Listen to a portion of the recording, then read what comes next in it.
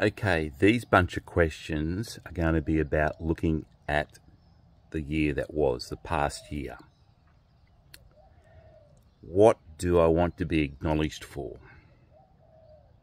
What did I accomplish? What did I want to accomplish that I didn't accomplish? And do I still want to do that? So whatever it was that I never got done, do I still want to do it? Question number 4, what did I say I would do that I didn't do? Do I still want to do this? Who do I need to be in communication with? What were my biggest disappointments? What did I learn? List 3 lessons which will make the most difference if you remember them to do them this year.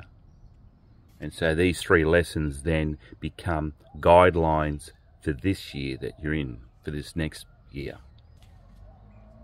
What would happen if you just did those questions? I can tell you what would happen. Life would be different for you this year. Tomorrow we're going to talk about changing patterns. Looking forward to sharing that with you.